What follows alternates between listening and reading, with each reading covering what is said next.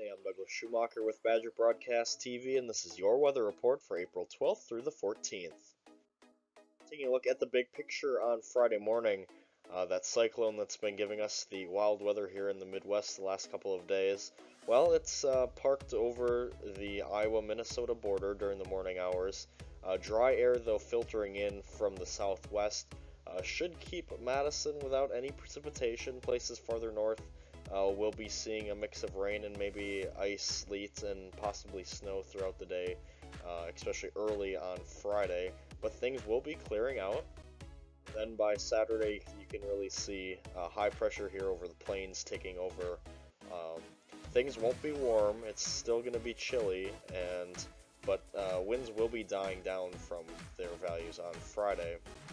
On Sunday morning, the strengthening low-pressure system over the central U.S., it's staying to our south this time. It'll be tracking off to the east, but along the northern edge, a band of precipitation, which could possibly be snow for a bit, and then rain throughout the day on Sunday. So your forecast for Friday, mostly cloudy skies, breezy, gusty winds at times up to 40 miles an hour, high of 41. Then on Saturday, 45 for your high, partly sunny skies. And on Sunday, the clouds return in their earnest. We'll have a chance for rain and a snow mix at times, high of 39. Precipitation amounts should be under a tenth of an inch, and any snow that falls is unlikely to stick any more than just a trace.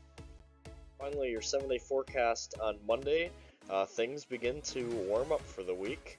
Decreasing clouds, high of 51, 57 on Tuesday, a slight chance for some rain during the afternoon and evening. That's associated with this next storm system moving into the area.